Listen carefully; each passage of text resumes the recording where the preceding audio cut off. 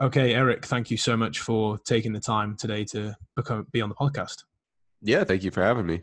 So, just a brief introduction for people who may not have heard of you. Who are you, and what are you up to at the moment? So my name's Eric Trexler. I'm the Director of Education at Stronger by Science. I'm one of the reviewers for MASS, which is a monthly research review. My background started as an athlete, wasn't that good at sports, turned pro in natural bodybuilding, got my PhD in human movement science.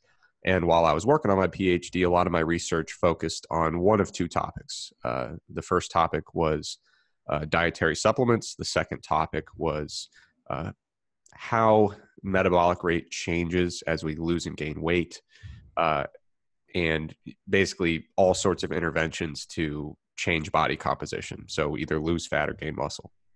Perfect. Which brings us nicely onto the topic of today's conversation. This whole idea of metabolic adaptation to weight loss in particular. And just for the listeners, could you just give us a brief overview of what that is, I guess, and the difference between someone who would say that their metabolism is damaged and someone who might just have adapted to rates of weight loss? Yeah, so metabolic adaptation. So when we lose weight, obviously we are becoming a smaller human being with less metabolically active tissue, right? So larger people have more tissue and they are able to eat more without a change in their body weight. They just need more energy to fuel that body. So when we lose weight, we do expect that energy expenditure or metabolic rate will go down to some extent. But what we observe is that with weight loss, in many cases, it seems to go down more than it should. So there's what we would call an adaptive reduction in energy expenditure. And the way that this issue typically presents itself to us is we maybe make an adjustment to our diet, we start losing some weight, and eventually that weight loss slows down. Or we make an adjustment, it slows down, we make another adjustment, it slows down, we make another adjustment and it slows down. So we're further along in the diet and we find ourselves in a position where we look at our caloric intake and we're like, this is very, very low, much lower than I would have expected. So that's usually the two different ways that people interact with metabolic adaptation or become aware of it. Those are the two ways that people tend to observe it in their own life. And so that's basically what it is. Right. And so in terms of why this happens, I guess then, because we've got this idea of people trying to lose weight and then their weight loss stalls and they think, right, well, the only way to do it is either increasing energy expenditure or lowering caloric intake or maybe a combination. But why is it that would happen to people who are losing weight? What are the factors that cause that to happen? Yeah. So, when I first started getting into science and physiology, I will admit that my bias was I was more interested in the peripheral tissues outside of the central nervous system. I just thought they were cool, and they're frankly easier to understand than the brain and the central nervous system. But the more I studied doing my undergrad, master's, PhD, the more I realized, as much as I hate it, the brain seems to be pretty influential. Obviously, it controls everything. So when we look at weight loss, there's a couple things that happen, right? So in order to induce weight loss, we are in negative energy balance, which means we're burning more calories during a day than we are consuming through food. So we are in what we would call an acute energy deficit. From a day-to-day perspective, we are in a net negative in terms of energy or calories. The other thing that happens with weight loss is when we're in negative energy balance for a reasonable amount of time in a row, consecutively, obviously we lose body mass. Typically, a large percentage of that is going to be fat mass. Not all of it, but a large percentage. So two things that happen here. When we're in an energy deficit, that seems to acutely cause a hormone called leptin to go down. Now, when we lose fat mass, that also causes leptin to go down. And leptin, like I said, is this hormone. It's mostly produced in fat cells. It's responsive to the loss of fat mass, but also acute energy deficits. And leptin, through the blood, feeds back into the brain and goes somewhere called the hypothalamus. It's a key center in the brain, remarkably influential part of the brain, that basically one of its many roles is to integrate with all sorts of different control mechanisms. How much energy are we spending? How much energy are we consuming? And what should we do about it? So the hypothalamus plays roles in your activity level. It plays roles in hunger and appetite, your feeding habits. So basically, when we ask the question, why does this metabolic adaptation occur? The simplest answer is that because of our acute energy deficit and our fat loss, leptin goes down. The hypothalamus senses that, and the hypothalamus recognizes a threat.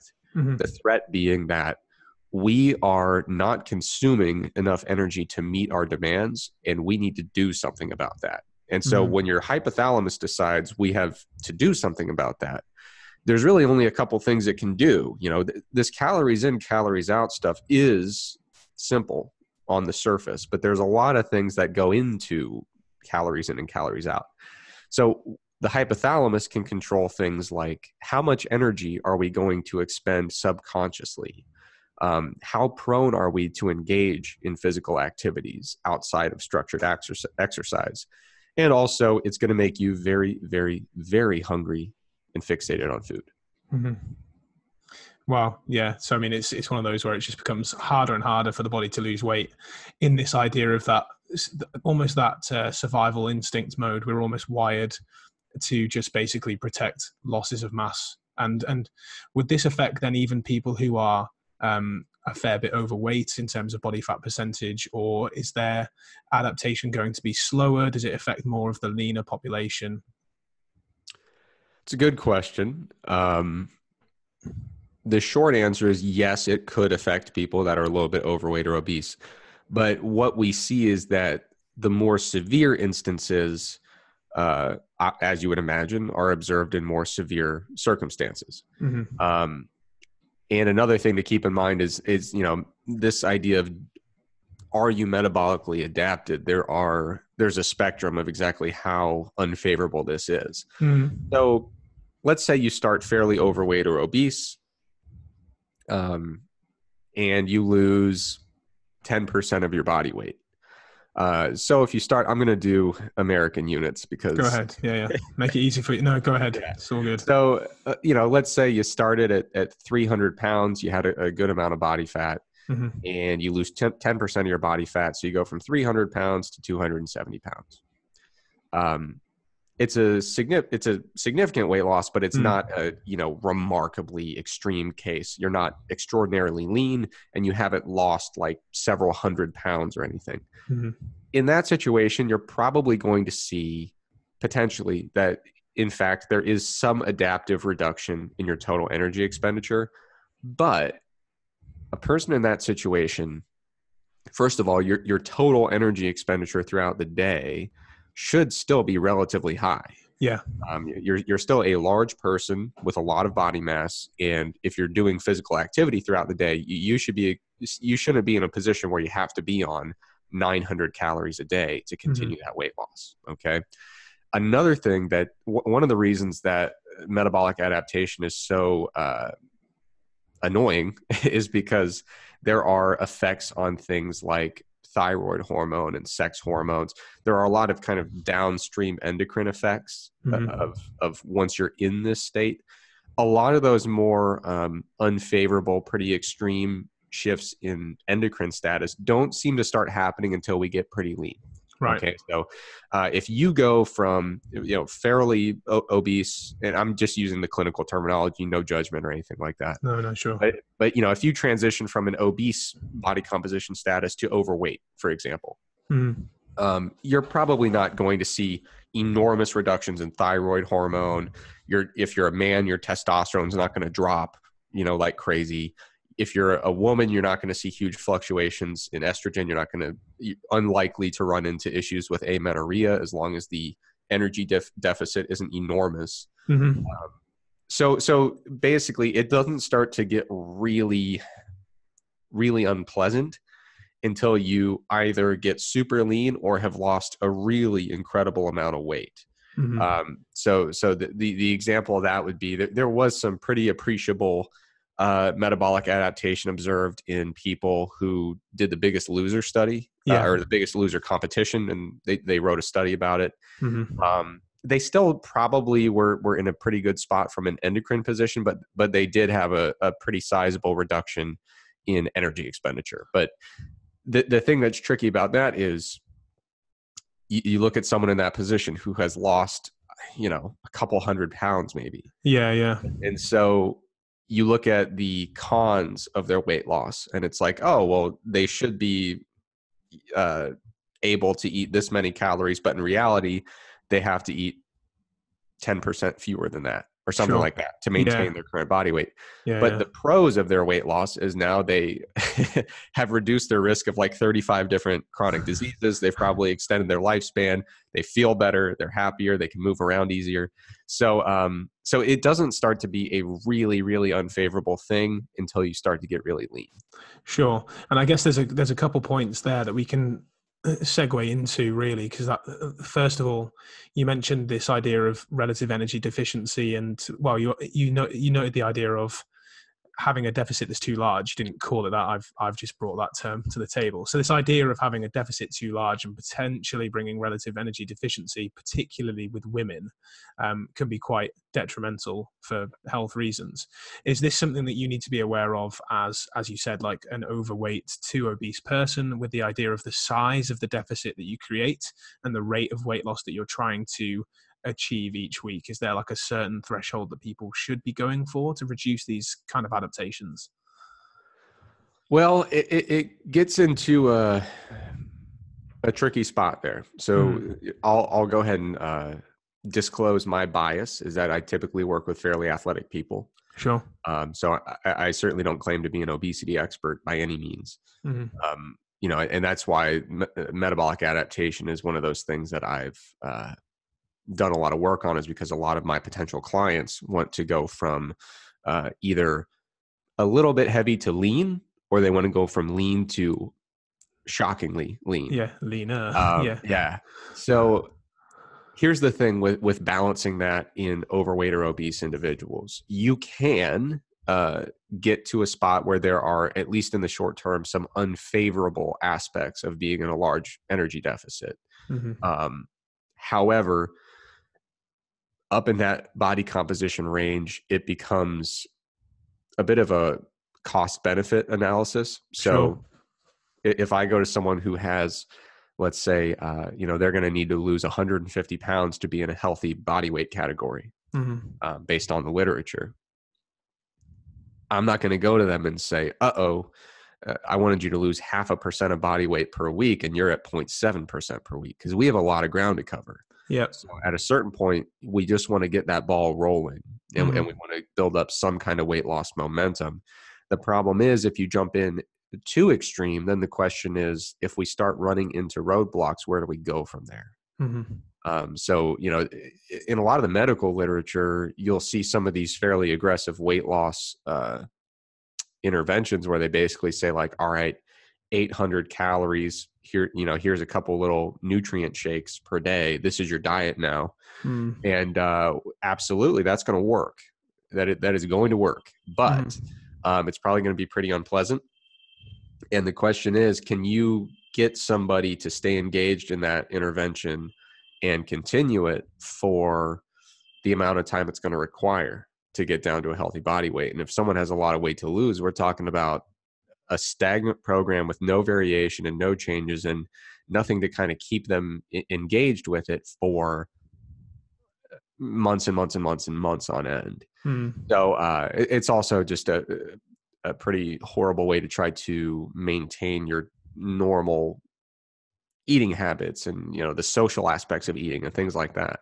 Sure. So I guess the short answer to your question is we can see signs of relative energy deficiency even in people who are overweight. We can, Mm-hmm. but there is a cost benefit analysis of a lot of times we need to get someone who's very overweight to a healthy body weight as promptly as we can. And in some cases, you will find circumstances where it makes sense to say, relative energy deficiency, we typically view it from an athletic perspective. When you look it up, you're going to see like the International Olympic Committee writing about it. Yeah, and yeah. What they're talking about is we've got these athletes who are training like crazy, under eating, and they're doing detrimental things to their performance, detrimental things to their the regularity of their menstrual cycle, detrimental things to their bone health. Mm-hmm. Those are not particularly prudent concerns when we're talking about getting someone into a healthy body weight category. Sure. Well, let's talk about that then, because I've worked with and still work with some people within the athletic population. There will be the people of that listening to this show, and so with regards to that idea then that you just said, it's usually, as you said, female athletes who train hours and hours a week, high intensity training. They're pretty lean already, but they want to get leaner, and they think, I need to implement a calorie deficit. So let's say this, someone's like 60 odd kilos and they're trying to eat 1200 calories a day, but they're training 1 to 2 hours a day of quite high intense activity. Are they basically just shooting themselves in the foot? Is it more of an idea of where they need to do less training or eat more? Like, where do they start to go from there? Can you repeat the circumstance there? So let's say they're like a 65 kilo female. So it would be 135 pounds ish for you guys, training 1 to 2 hours for 3 to 4 times a week, high intensity training, fairly lean person, fairly lean. Yeah. Like visible ab tissue. Yeah. Okay. Trying to lose weight, but they're not getting anywhere. Is that a falling off the wagon issue? Is that a case of actually you need to probably eat more and have less of an aggressive deficit? And where do they go? Yeah, so we've got a person who's lean but wants to get leaner. They're training hard and their weight loss is stalled. Yes. Okay. There's a few things I do in that situation. I do get a lot of people who come to me in that situation. Mm-hmm. And I will say one of the things I often see there is the person is very rigid and adheres extremely well for about 80% of the time. Mm-hmm. And so it'll be like you've got them in the groove and they're in the swing of things for 3 weeks. They take 1 week where they're kind of MIA, they kind of do their own thing. All of a sudden their macros aren't getting tracked and they miss a workout here or there. And then they come back in the 5th week and they're on again. Yeah. And so what you do is over a few cycles of that, they say, listen, I'm eating 1,200 calories a day. And I'm not making any progress, but you're like, no, you're eating 1,200 calories a day 80% of the time. Right. And then 20% of the time, I have no idea what's happening. And I'm going to assume it's not 1,200 calories a day. Okay? Yeah. So part of it in that situation, question is, what do we do about that? You could make an argument that it makes sense to say, well, if 1,200 calories is causing us to go completely off the track 20% of the time, I wonder how much adherence would improve if we were at 1,400 calories instead. Yeah. And so here's the thing that gets tricky. Some people, I've heard smart people say this, people who know their stuff. I've heard people say, you're not losing weight because you're not eating enough and you're in starvation mode. Yeah. That is an ascientific premise. It is not correct. It has never been demonstrated in any well-controlled study in any organism. It just doesn't happen. And the analogy that I use the scenario I use to help people think of this is, when's the last time you took your dog to the vet, right? And the vet says, your dog is extremely overweight. I'm concerned that you might not be feeding it enough. It's never happened. All they tell you is we need to take, 2 scoops down to 1 scoop and go on an extra walk every day. Right. Yeah. So we know how this works when there's not an emotional attachment to it. Mm-hmm. We all know it. But once we get that emotional attachment, because there are social factors with eating, we do it with our family and our friends. And then there's also that inherent connection of, if you talk about my adherence, now you're saying that I'm not committed or I'm not dedicated or I'm lying. So once these emotional factors come into play, and then there's guilt about going off the track and kind of doing your own thing. Mm-hmm. That's where it starts to get muddied a little bit. But at the end of the day, we are trying to solve a math equation here. Mm-hmm. If weight loss is stalled, we need to figure out how we're going to shift your energy balance to negative. Yeah. And so I might increase the calories I'm telling you to eat from 1,200 to 1,300, but it's because I'm trying to minimize the risk of that week at the end of the month where you way over consume and you undo all the progress we made the 3 weeks prior. Okay. Mm-hmm. So that's a huge point of confusion. No one is in a state where they are failing to lose weight because they're eating too little. Now the only caveat to that, Mm-hmm. the only caveat would be every now and then you will find someone who is in a short-term plateau, Mm-hmm. short-term, not months on end. And they're basically like, I'm training really hard. I'm being very good with my calorie tracking. My adherence is 100%. Mm-hmm. But for a week or 2 weeks or something, I've been completely stalled. And so I've been training harder because it annoys me that I'm stalled and I don't know what's going on. In some cases, what you'll see is that it could be a case of water retention. Yeah. And so this is a cool thing that happened to me that I've observed in other people as well. And there are scientific mechanisms to explain it. Mm-hmm. But when we're in that state where training volume is really high and training intensity is really high, and we've just got all sorts of cortisol pumping through our veins, a lot of times that can induce some degree of water retention. And there was an instance where I was prepping for a bodybuilding competition. And like I said, calories in and calories out, this thing works. And it's a fairly straightforward balance. I made a dietary change. I think I was like 8 weeks out. And I needed to really make some fat loss progress. My weight was stable. And I was expecting a fairly linear drop. And so each day I'm getting more and more concerned because, I mean, there's not a lot of time to work with here. And so as I get more concerned, I start training harder, not making huge changes to the program, but just really pushing the intensity. Mm-hmm. And after a while, I was like, this is a problem because I don't appear to be making any progress and I'm running out of time. So I kind of just took a leap of faith and said, maybe this is water retention. So what I'm going to do, and listen to how counterintuitive this is, because I'm not losing weight and I have a bodybuilding show in 6 or 7 weeks now, I'm going to not go near a gym for like 4 or 5 days. Mm-hmm. I did that. I chilled. I kept my diet the same and immediately shed pounds of water weight. Wow. Just fluid retention because I was training myself into the dirt. I wasn't recovering. I was stressing out. And so once that kind of fluid shift occurred, I looked at the scale and I was exactly where I thought I would have been with that linear track of weight loss. Right, yeah.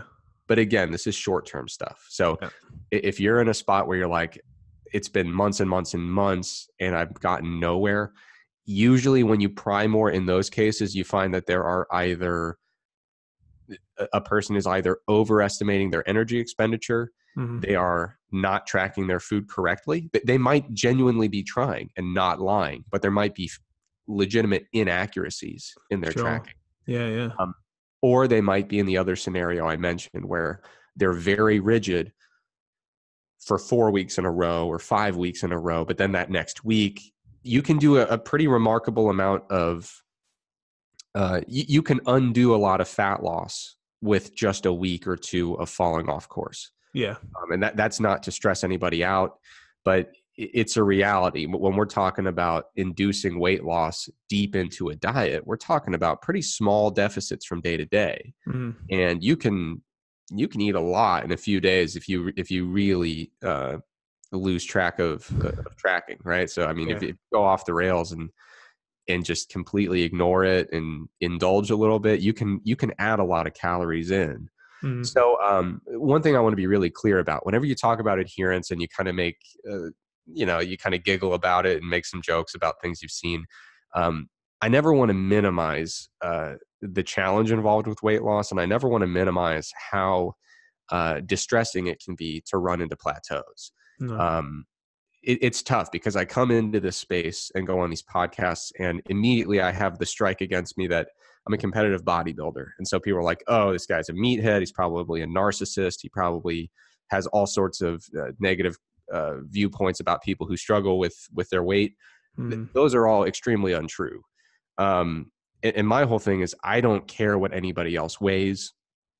I just want people to feel good about themselves, feel healthy, and have control and autonomy over their own body composition. So if you want to be lean, it's important to me that you have the perceived self-efficacy and autonomy to make that happen.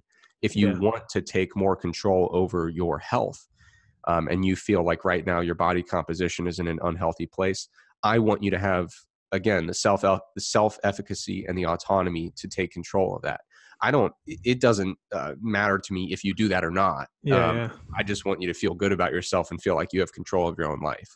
So I don't want to make light of these things where I say, oh, they're good for 80% of the time, and then where'd they go for the other 20%? But it's something to, I think some people underestimate exactly how much they can undo when they go off track. And so a lot of times when I've actually had clients who come in and say, my metabolism is completely trashed and damaged, and it's a mess, and I don't understand what's happening. And those are real emotions that I'm always very sensitive to. But I've even had some clients who come in that state, and they've had their metabolic rate measured, and it's extremely, extremely, extremely normal.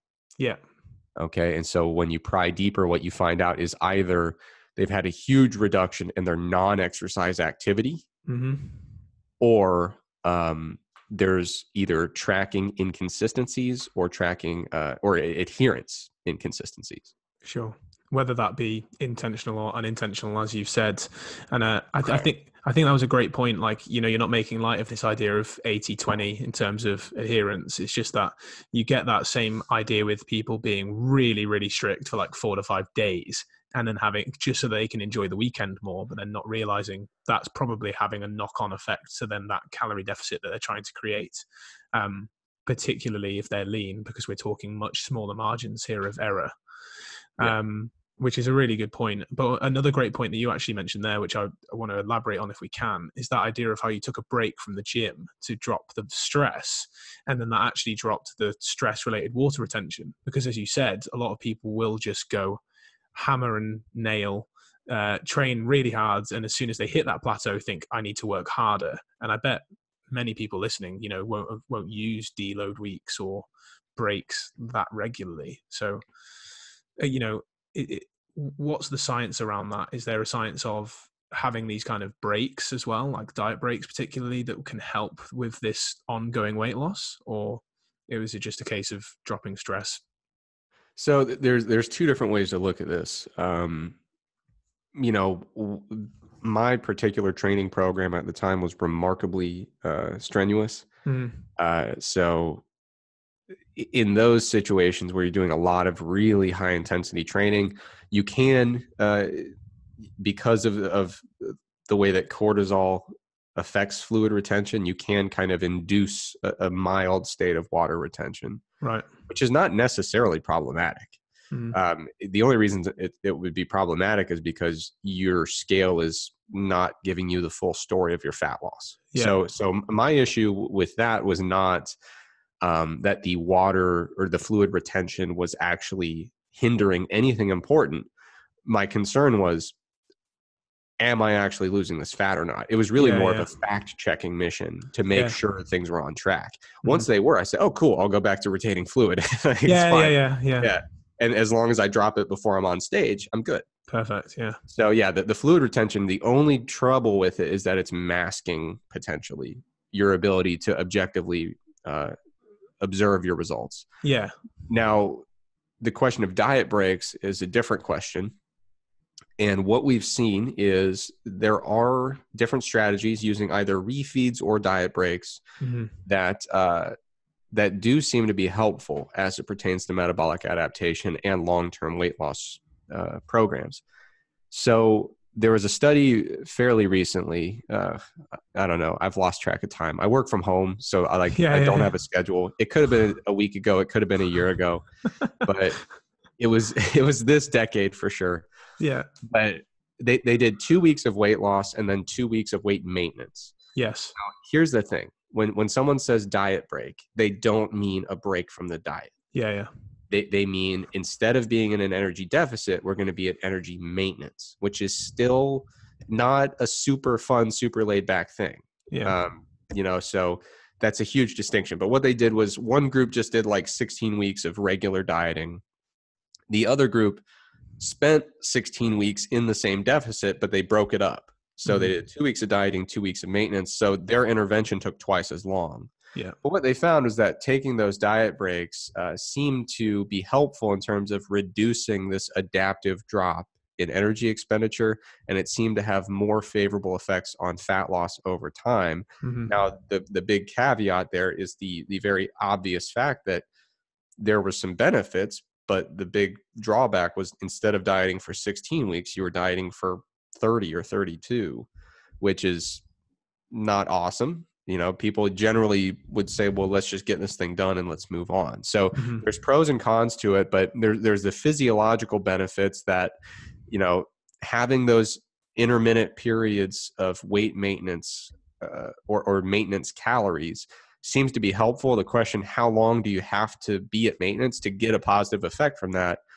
I would speculate that probably the ideal ratio, and this is heavy speculation, but it's based on seeing some interventions that work, some interventions that don't work. 2 weeks on and 2 weeks off is great, but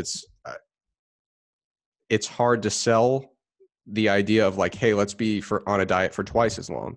Yeah. So I think probably a good middle ground there is to do 3 weeks in a deficit and then 1 week at maintenance if you want to implement this type of strategy.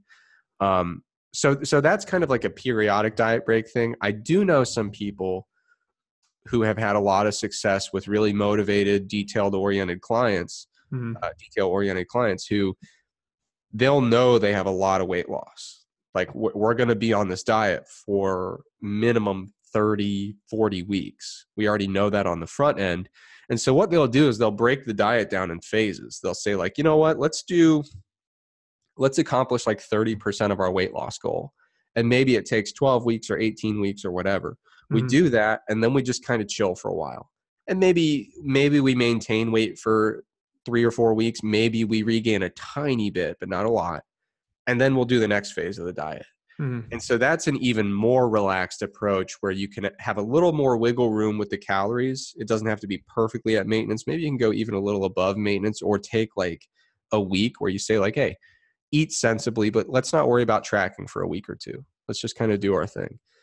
So that is more of I would speculate more of a psychological benefit of breaking when you have this huge weight loss goal.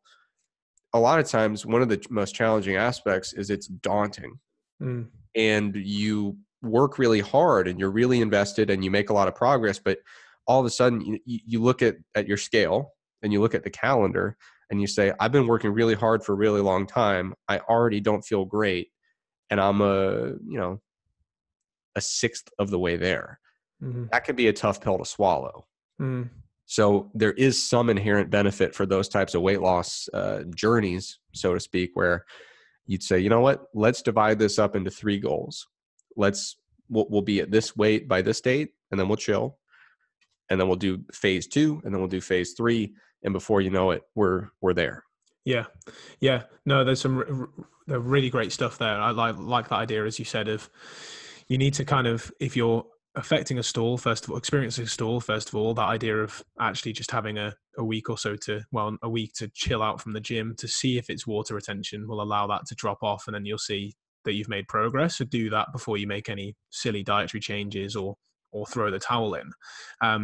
And then this idea of phasic dieting, so that you have periods of being in a deficit and periods of maintenance. You can make that fit your own schedule. You can make it fit events in the calendar of the year.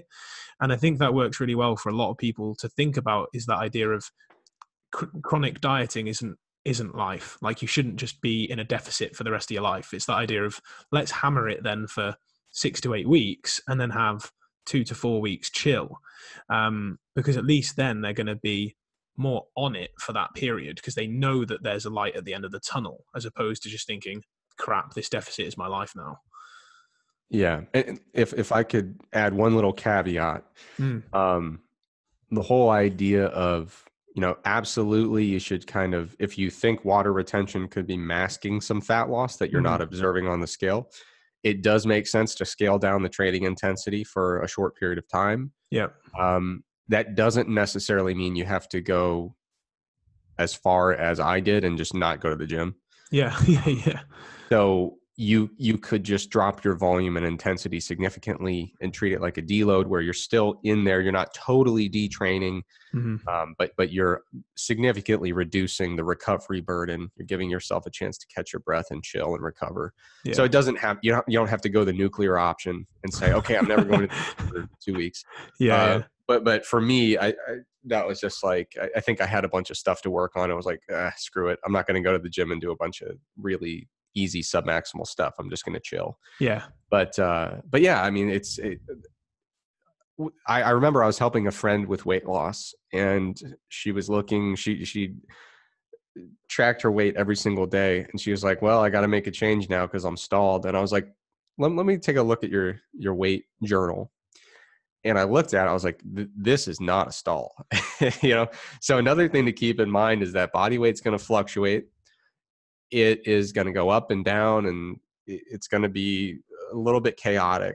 And you should make all of your decisions based on, I would say at minimum, 7-day averages. Yep.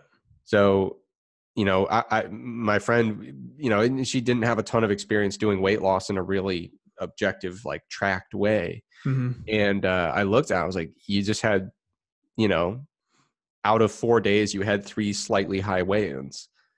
That's not a plateau. If you look at your weekly 7-day averages, you're still going down. And every time she would come to me and say like, it's time for a drop, and I'd say it's definitely not. Then the next like 3 days she would have low weigh-ins. So you gotta be, you got to find that perfect balance where you're patient enough not to make overly aggressive decisions, but you are persistent enough to continue that with the consistency that's required.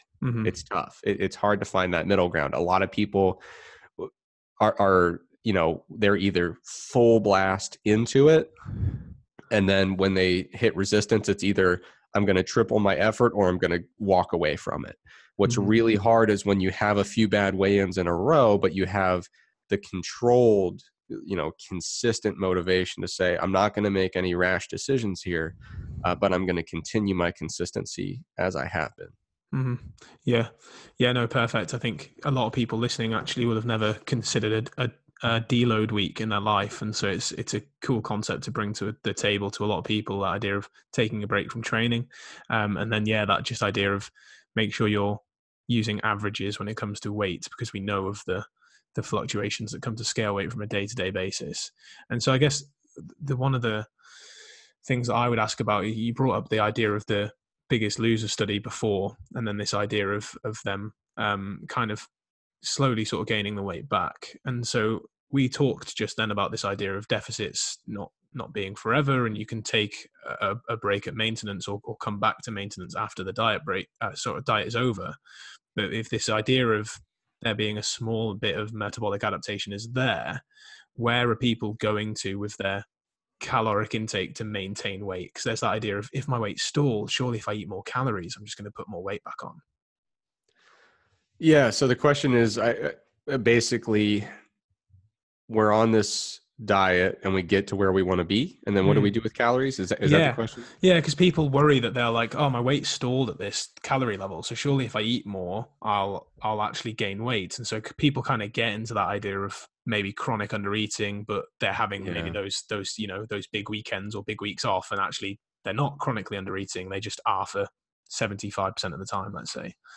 Yeah. So here's the thing to keep in mind when people say, so this is kind of funny. A lot of physique athletes, like bodybuilders, figure, whatever, there became this trend where people wanted to brag about how much they were eating after competitions while still staying lean.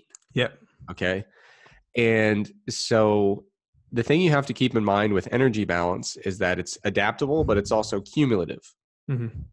So I think a lot of people are incorrect when they say, I am weight stable at this caloric intake.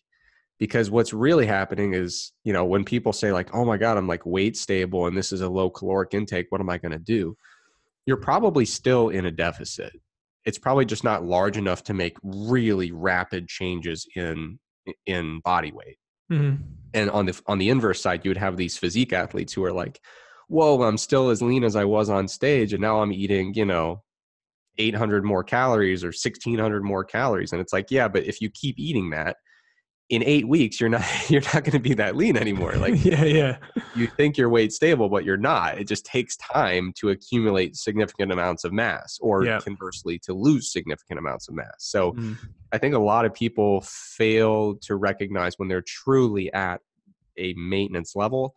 And a lot of people fail to account for the fact that the true maintenance level is adaptable in both directions. So let's say I'm dieting. I'm at a body composition that I feel pretty good about, but I'm in a, you know, I'm still probably in some degree of a slight energy deficit day to day. What can happen is there's some kind of buffer room where you can probably increase your calories a little bit and go from being in a slight deficit to being at maintenance. And some people are very resistant to weight gain. And one of the reasons they are is because if we take someone at their normal body weight, we bring them into a lab and we intentionally overfeed them. Some people, when you overfeed them, they have an adaptive increase in energy expenditure. And so their body actually resists that weight gain because we have the ability to downregulate and upregulate total energy expenditure based on being in a deficit or being in a surplus of calories. Some people can increase, once they get to the body weight they want, they can increase their calories a little bit just to essentially remove a deficit, whether that's like 100, 200, 300 calorie a day deficit. All of a sudden, you can add those calories back in and you're still weight stable. Some people, especially depending on how lean they are and how much weight they've lost, can even get a little more of a bump, because as they start creeping their calories upward, they have kind of a slightly adaptive increase in energy expenditure, mostly due to non-exercise activity. They're basically reversing the downregulation that occurred.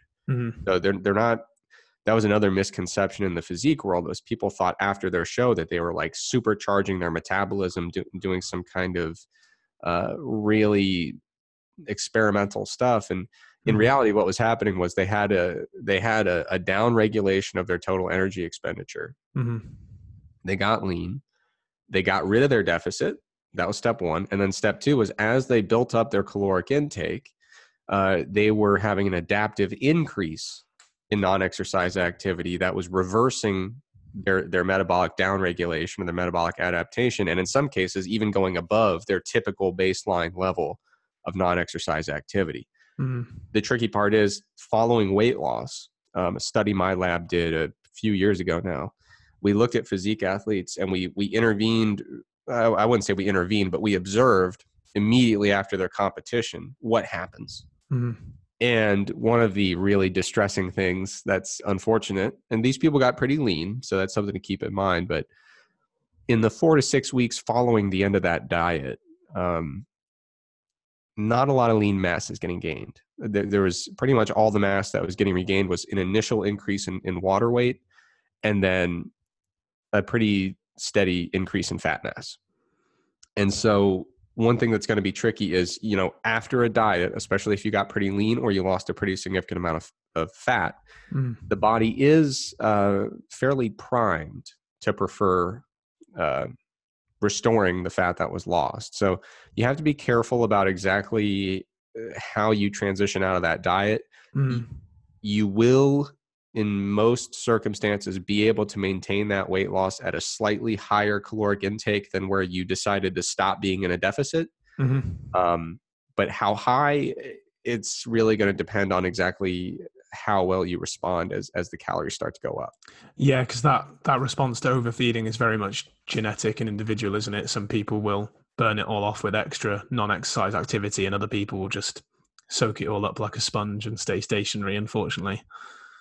Yeah, and it's really funny because you'll run into those people who are really fit and have been lean their whole life, and they're very judgmental when it comes to people who struggle with their weight, and they're like, oh Yeah. my God, they say all these really harsh things. And it's like, we have the research where we bring people into a lab, we intentionally overfeed them, and some people very readily, very easily gain all the weight we would expect them to gain. Mm. Other people adaptively, their energy expenditure goes through the roof. They resist that weight gain and they don't gain it.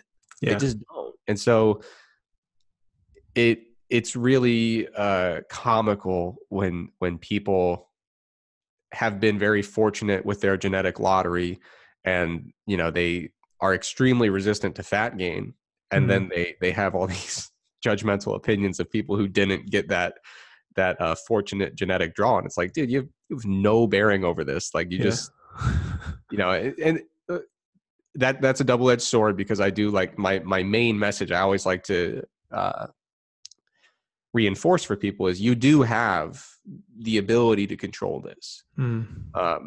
Some people view that as like, some people view that as a negative thing of like, oh, you're telling me it's my fault that I have the body composition I have. That's not what I'm telling you. But what I'm telling you is, you have the autonomy and the ability to take control of that and manage it. Not everyone starts at the same place, and not everyone has the same it's harder for some people than others, without question. Or you could look at it the other way and say it's easier for some people than others. People who are resistant to fat gain, this is not something they're going to struggle with, is trying to stay lean. They might have other struggles. They might struggle to put on muscle, but everyone has different genetics that we start with, and it makes it easier or harder for some people, but everyone has the ability to fight past those genetic limits or genetic predispositions, and really take control of this and start putting their mark on it. Yeah. It's a great point. These are the people that we anecdotally hate, who can eat anything they want and seem to not gain weight. But as you said, there'll be drawbacks to potentially their ability to gain, this idea of hard gainers, that kind of thing. Sure. Yeah. But yeah, that non-exercise activity, it's a huge play with both weight loss and then that weight gain again, which is why everyone seems so hot about, getting people's steps up and such, isn't it? So it's a great point to make. Brilliant. I think we've covered a lot of great detail there that the listeners can really action on. Eric, is there a particular place you would love people to go to find out more about you and your work? Yeah, so the easiest place, if you follow me on Instagram, my handle is at Trexler Fitness. Usually I keep people updated with what I'm doing there. Our website is strongerbyscience.com, and we have a podcast that goes up every Thursday.